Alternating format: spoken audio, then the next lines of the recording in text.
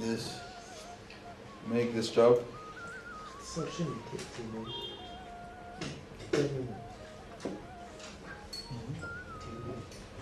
This is 10 minutes. So when you take this, it takes 2. Loop.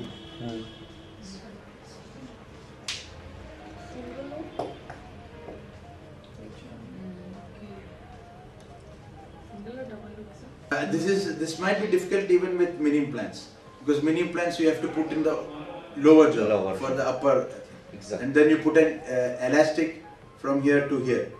The patient has to change that. So all those things. This is nothing. You just even if the patient doesn't come for 2-3 months, it's okay. You can but you should have the plier for that, the hemorrhoid plier. But if that is not possible, you have to remove the wire, mark it both sides. Yeah, to bring this down. All other places good, because you can't, say you have done a mistake before. The patient might not feel good. So mark a point mesial to the molar.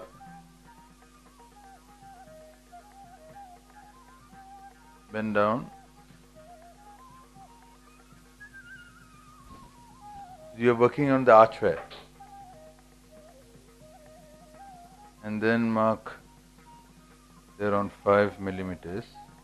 I'll show you another method of activation, because you can't remove this and then do the tip back. So then you do another method of activation. This is the first activation bend that you place, because we just need this to be around 10 millimeters away from the incisor slot. This arm.